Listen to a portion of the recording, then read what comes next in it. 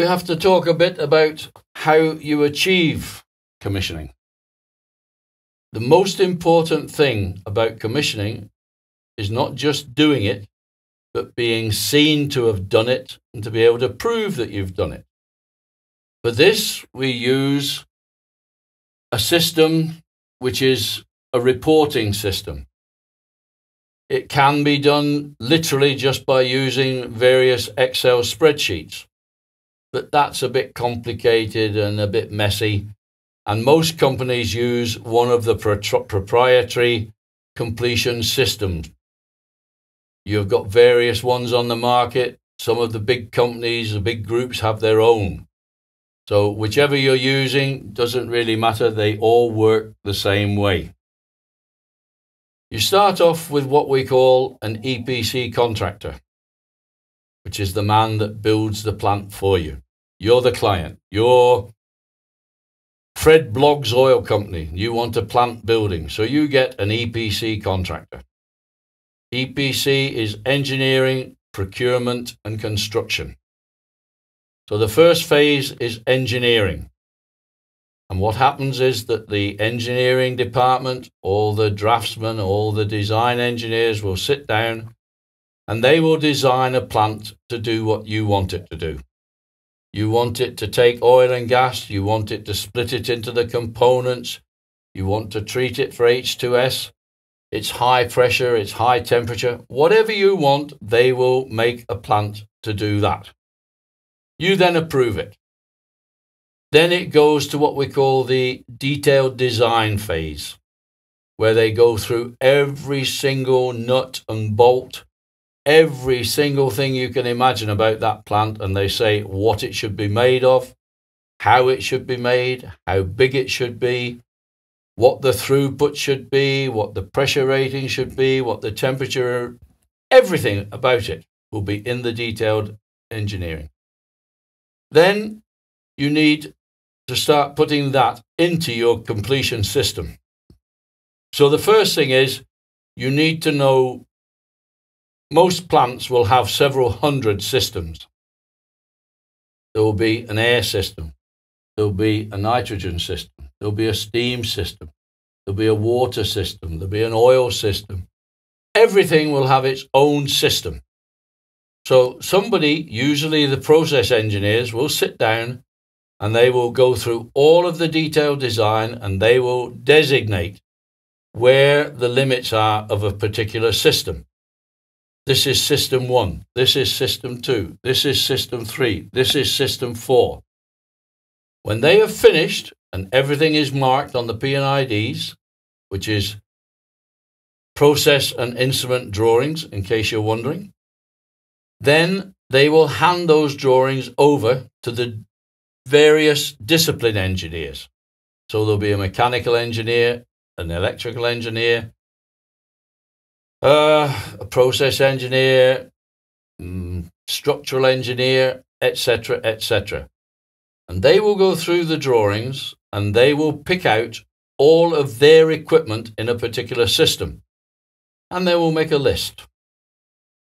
Those lists will then go to the man who does the completion system load up. And he will put all these lists into the completion system so that if you went in later on, enter the computer, as I say, they all work the same way. You press the buttons to give you system 1. And it will come up on the screen and it will tell you system 1 consists of this equipment. It will have this test carried out on that equipment. It will have these procedures done to that equipment to make sure it's working, and so on and so forth. Every one of those steps will be recorded. Every one of those steps will have a test sheet produced by the computer system to make sure that it's been done. And afterwards, nowadays, they're scanned back into the system, so it's there, it's there. You have all the discs after the finish of the job, and you can see exactly what was done, when it was done, who did it, how he did it, why he did it, when he did it. Everything is there. This is the completion system. Without that, you have no record of what's been done. You are just wandering in the wilderness. With that, you can tell everything that's happened to the plant. Not so much you as a commissioning engineer, but the operational engineer. 10 years down the road, something happens, and he thinks, oh, did they test this properly? We need to check. Maybe there's been an accident. Maybe the insurance company want to know. You can go back through that completion system, back through the records, and you can say, yes, look, we tested it to this pressure. We tested it for this length of time. We did that. We did the other. Everything that happened to that bit of equipment will be recorded. It gives the answers, and that's what you need. These completion systems will produce all of the check sheets that you need for a particular item. It will produce all the tests that you need to do. It will also produce all the progress reports, so you could look at any time and see, is that system 10% complete, 50% complete, 90% complete? And some of them, unless you have got a 100% complete on everything on the system, will not release that system for further work.